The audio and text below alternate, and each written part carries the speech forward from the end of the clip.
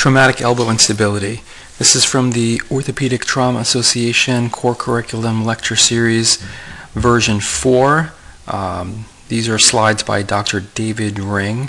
I'm Saqib Rehman narrating. So we're going to go through both simple and complex elbow dislocations. So a simple dislocation essentially is a dislocation without a fracture. That is just a ligamentous injury, so no associated fracture, a complete or near complete capsular ligamentous injury, likely varying degrees of muscle injury, and these things are typically stable after closed reduction. It's pretty uncommon that you have to do surgery on these if they're stable, but occasionally you can have a case that's unstable from the get-go or and might need surgical treatment. And typically, in order to prevent excessive stiffness, you have no more than 2 weeks of immobilization. Mechanism is typically posterolateral. You can dislocate with the anterior band of the medial collateral ligament intact.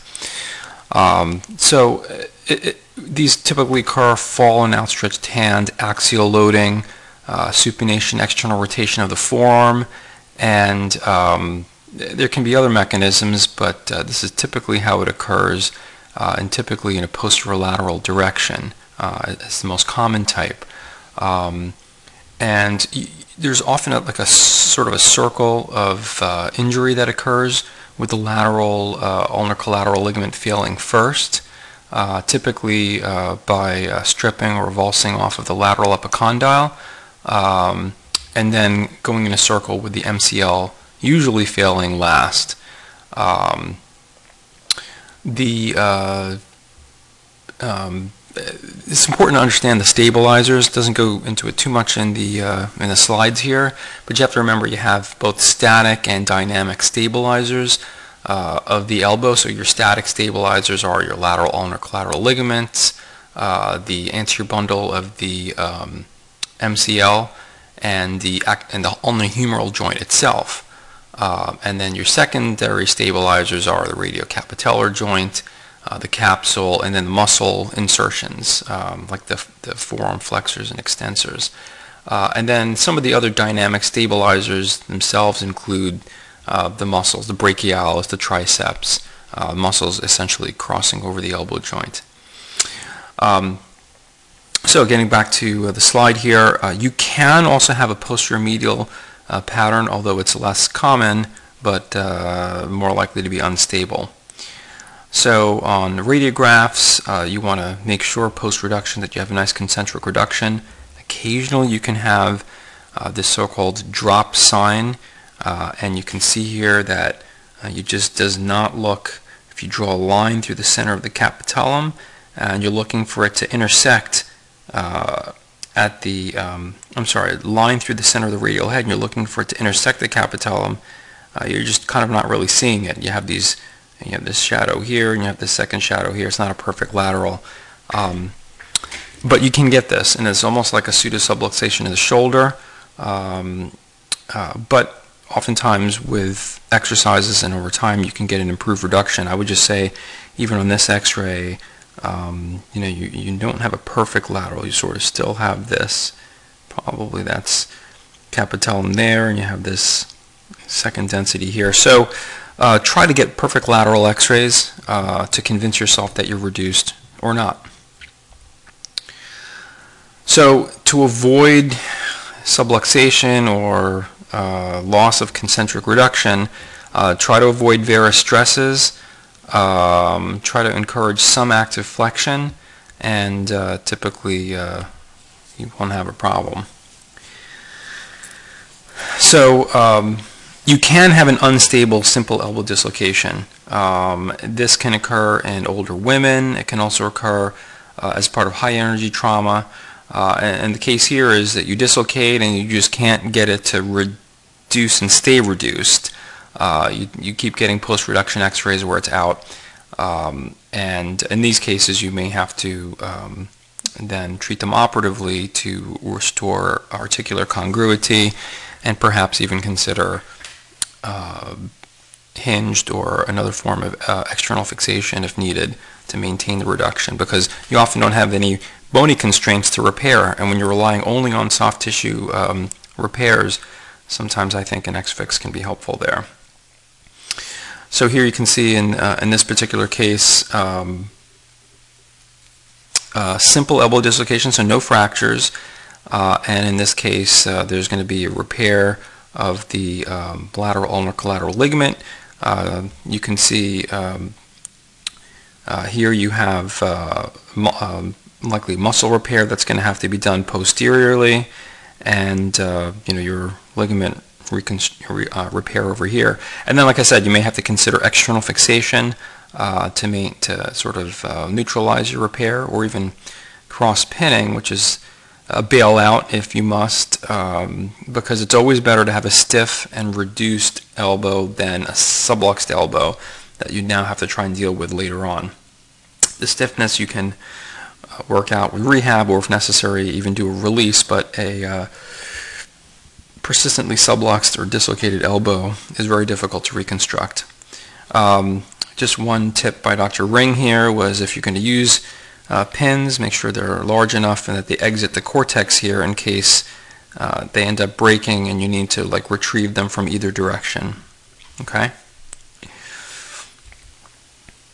Alright, chronic elbow dislocation, or chronic simple elbow dislocation, is a very unfortunate case. Like I said, this can be very difficult to reconstruct. This is a paper by Dr. Ring and Jupiter showing how in a handful of cases this can be treated in expert hands with hinged X-fix and letting them scar in as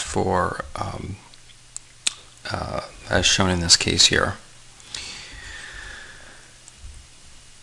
So just a word about medial collateral ligament insufficiency. This is not quite what we're talking about here, so this is really something that it can occur with elbow dislocations, but this is something you'll hear about and see a little bit more often as an overuse injury with microtrauma and repetitive valgus stress.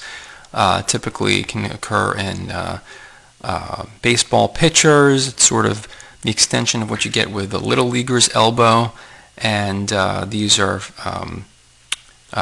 treated conservatively, but in many cases, especially in high performance throwers, pitchers, this can be treated with a so-called Tommy John surgery, which many people know has been successful in getting a lot of athletes back to pitching at near their pre-injury level of throwing.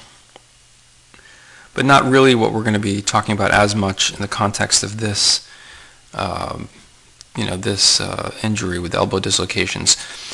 So we're going to be talking a little bit more about lateral collateral ligament insufficiency. This can occur, and this will be a theme we'll continue later on in this lecture. But this can occur with recurrent simple elbow dislocations. You have insufficiency of the lateral collateral ligament. And you can get so-called posterolateral rotatory instability. Again, remember that the injury occurs as sort of in a circle when you dislocate your elbow, and the lateral ulnar collateral ligament goes first. It's one of your primary stabilizers to varus and external rotation stress. A lot of times after a patient has had a dislocation, down the road they may complain of discomfort. They may have pain with pushing themselves up out of a chair, right? So placing their hands on both sides of the chair and trying to get up places this stress, and that can cause pain. On physical examination, this can be noted as varus instability. They may have what's a so-called lateral pivot shift test, which is being demonstrated here. The arm goes overhead, the forearm supinated, you do a valgus stress while flexing the elbow, and you try to reproduce a subluxation and relocation. So this is a condition that can occur after elbow dislocation and can be treated with reconstruction if needed. So what about traumatic elbow instability with fractures? So we talked about simple dislocations. Now these are so-called complex dislocations. And really the difference is that you just have a fracture, okay? In this case you can see it looks like there's a coronoid tip fracture right here, and in this image you can't really see where the radial head is. So by definition, complex dislocation is a fracture dislocation of the elbow. When you have an intra-articular fracture, it's typically going to be a radial head, a coronoid, maybe the proximal ulna. Those are the three you're usually going to see. And in this case, you can see here there's a radial head fracture. Can't really tell if there's a coronoid fracture. And in this case, you have a proximal ulna fracture dislocation. And you can see, as we're going to show, the ulnohumeral joint is treated a little differently in each case. So there's some different patterns that Dr. Ring is conveying here that you can get with traumatic elbow instability with fractures. You can get a dislocation with an articular fracture. You can get an olecranon, or some like to call a proximal ulna fracture dislocation. I say that because, you know, as opposed to an olecranon fracture, which is typically you're talking about that, in these injury patterns, it's really a lot more than the olecranon process. It obviously comes all the way out to here. So some really like to call it a proximal ulna fracture dislocation. But semantics aside, you need to understand that that this is a different type of so-called dislocation, right? Because here, the ulnohumeral joint is really not completely dislocated like it is in these patterns here on the left with the terrible triads, for instance. Another injury pattern you can get altogether is a varus posterior medial rotational instability, and this is when you have certain coronoid fracture types that can render the elbow unstable, but in the opposite direction. So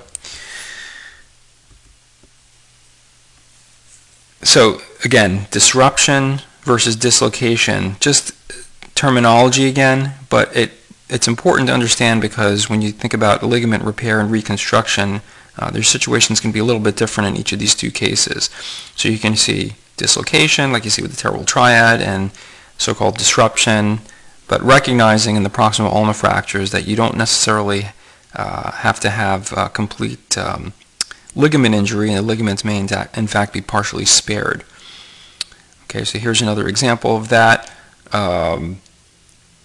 Radiocapitellar joint clearly dislocated, proximal ulna fracture, but he's suggesting to you that your ligaments are potentially still partially spared. All right, so we'll kind of like try to group these a little bit differently. So you have your sort of dislocation injuries on the left here, your terrible triads, for instance, and then you have these proximal ulna and varus posterior medial instability situation here on the right. So I'm going to pause here, and we'll get a little deeper into the terrible triad, radial head and coronoid injuries in the next video. Thank you.